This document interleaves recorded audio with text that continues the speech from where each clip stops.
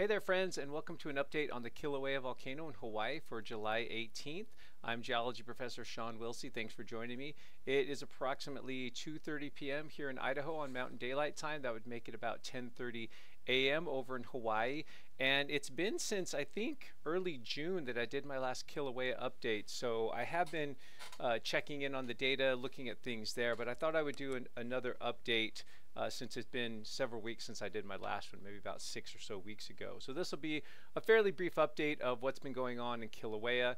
And I think the big trend in what's been happening over the past, I guess, 6 weeks or so is that we've had earthquake activity continue and other evidence that suggests that the magma system beneath Kilauea is pressurizing. It's causing ground deformation and inflation, and it's obviously headed towards some crescendo sometime in the future.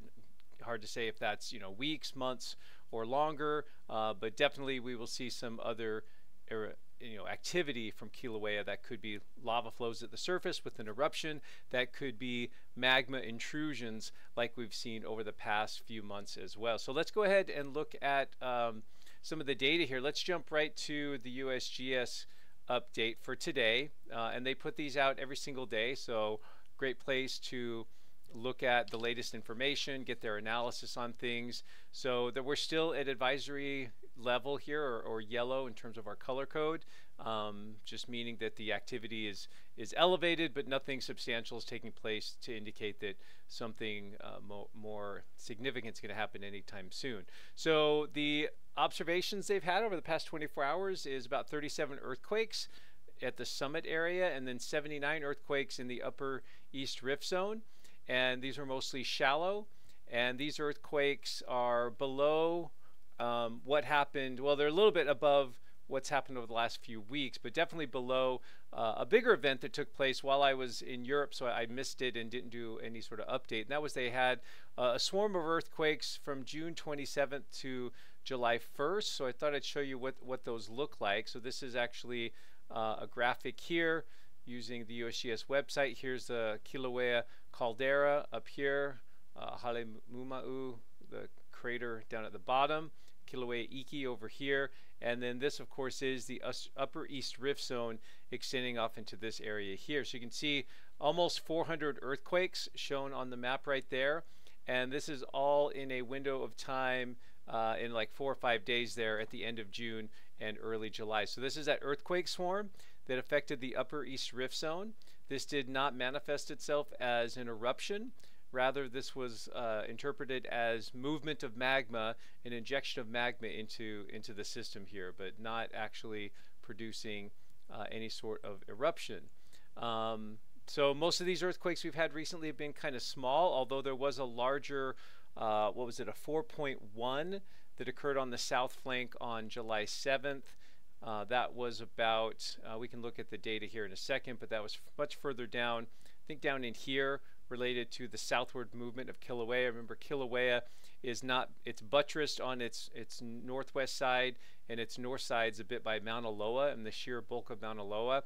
But with the erosion that takes place along the coastline and no real support here, we do sometimes get movement towards the sea. All the GPS and other data show that this south flank of Kilauea moves towards the ocean, and that sometimes manifests itself as earthquakes. And then just jumping right to the analysis here, just to make this somewhat brief, following the eruption on June 3rd, that was again the last eruption we had in the southwest rift zone. That was around the last update I did.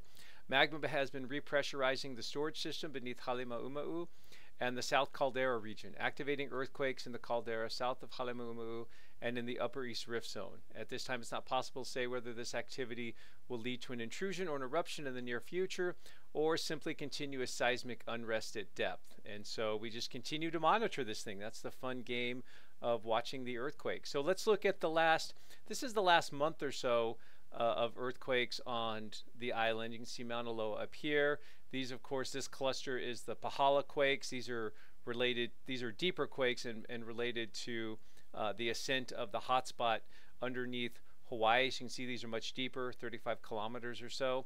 And what we think happens here is the hotspot rises up into the crust. It encounters some of the crust here, generates some earthquakes, but then it actually gets deflected and moves over and feeds Kilauea directly over here. So let's look at this cluster of earthquakes. We've got about 800 earthquakes shown on the map here. Again, this is for about a month's worth of time. The lion's share of these earthquakes would have been during that swarm in late June to early July. Just color coding, if they're reds, if we have any reds on here, that would be within the last hour. Oranges are within the last day, so those occurred today, July 18th. Yellows are within the last week, and then the white ones would be within the last month. And you can see there's a few threes in here. If we move down off the south flank, we can find that magnitude 4.1 that occurred down here. But these ones here are more likely related to the magma movement and migration closer to the summit region. So there's our earthquake data over the past month or so, and again defining that upper East Rift Zone trend, this area right in here. Remember when we had that eruption June 3rd, here's just a simple map. Just wanted to kind of remind folks of where that occurred. So here is the summit caldera here, and we had a short-lived eruption, fissure eruption on June 3rd in this very remote part of the park. This region here, those lava flows didn't flow substantially down slope or go very far, but that was the last eruption we had at Kilauea, and this one was somewhat notable because it's the first time we've seen an eruption on the Southwest Rift Zone for about 50 years or so, since 1974 or so. So interesting there. A couple fun things I found on the USGS site. They went and revisited this area here out where the fissures occurred from the June 3rd eruption, and found that the degassing of that lava at depth had produced some very striking sulfur deposits, these beautiful yellow deposits around these cracks and fissures here out in that landscape. So this is presumably looking probably more or less north or northeast-ish. I presume that's probably Kilauea over there, but not quite sure. That could be Mauna Loa. But anyway, you can see some of these here. Yeah, they revisited the site of the June 3rd eruption. This photo looks downrift. Okay, so we're actually looking downrift, so that would be Mauna Loa there, and we're looking more or less to the southwest instead. I had that wrong. With the June 3rd pad of lava in the upper right, you can see some of that fresh lava up here, and cracking uprift of the fissure had weak residual outgassing and vibrant sulfur deposits. So very nice photo there from the USGS. What else do I have here? They did some ground deformation analysis using INSAR, and there's this interferogram using the satellite data that nicely shows, and this ran from June 6th to July 8th, so they flew over it on June 6th, and then again on July 8th, and you can make out that injection of magma that produced the eruption on June 3rd, so that dike, that fissure, shows up nicely here.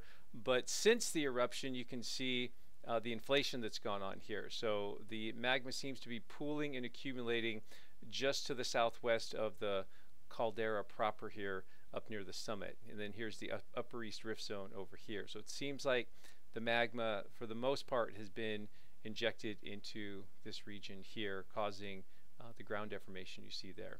Looking at some of the other data from the USGS site, this is our just monthly summary. I thought I'd go back a month since I haven't done an update in a while. Here's all our earthquake data over the past month, just shown graphically on the map, similar to what I showed you there. There's that big 4.1 there, that big yellow dot. This nice cross section here shows where the earthquakes are occurring. So imagine a cross section across across this area here, and so this shows them. Here's the Pahala quakes, sort of these blue ones here on the edge, these deeper quakes, and then this is the main quakes taking place underneath Kilauea and a little bit into the East Rift Zone over here. Earthquakes in total, so cumulative plot of earthquakes per day. You can see, background, anywhere from 50 to 100 or so earthquakes per day is kind of the norm, but then that ramped up as we got into late June, reaching a peak of over 500 earthquakes on about, looks like maybe June 30th or so. So that was that seismic swarm that I mentioned, and then those dropped back down more or less to background levels. There's been a few high points here and there, and maybe now the norm, instead of 50 to 100, it looks like it's still a little bit elevated over what it was before.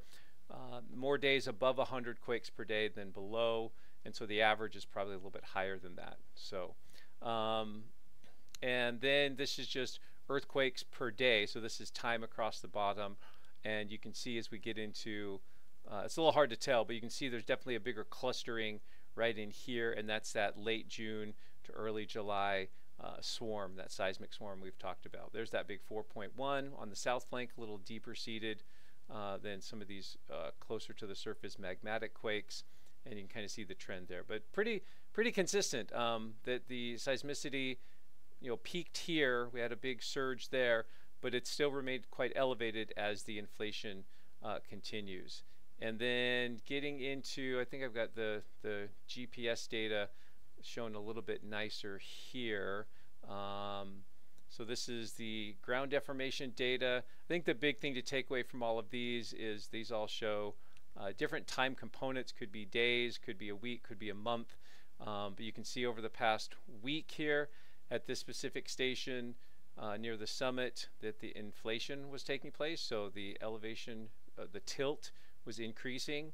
So the ground deformation and that pressurization in the subsurface is causing the rise in the data you see here with the tilt meter.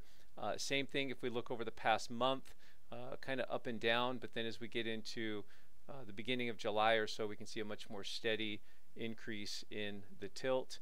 If we look at GPS data, and we can see the same sort of thing, looking at the uplift over time, especially this last little trend here. This list goes back a whole year, but we just want to focus maybe on the last few months.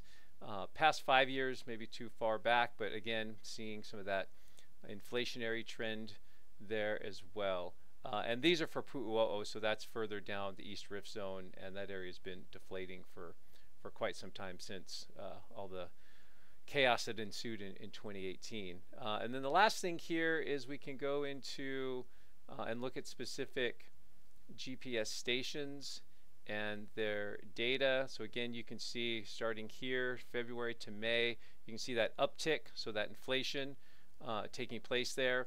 And that's pretty much across the board. I won't bore you with all those stations there, but if you wanted to check that out, you of course could. So that was my brief little update on Kilauea, keeping an eye on it as always, because it is one of the most active volcanoes we have on the planet. Oh, and then I guess I could show you here, I did load this in. I don't know how exciting it'll be, but this is the earthquakes over the past week. So this is just fun to kind of run. Let's see if I can get this to work right. Here we go. So here's earthquakes. You can see them coming in. This does not take into account that late June, early July swarm. So this is more just the past week. Here we are. We're at July 14th, 15th. So you can see some up here near the Caldera Rim. A lot here on the Upper East Rift Zone, all in response to that pressurization that's taking place here. So just a graphic display of those earthquakes coming in over time. So I'll keep monitoring this, as I hope you will as well. If you hear anything interesting coming out of Kilauea, let me know. Something I like to watch and keep an eye on.